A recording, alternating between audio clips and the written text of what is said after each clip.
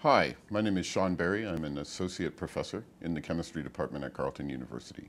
I'll be speaking at the Science Café on the topic of innovation and research at the university level.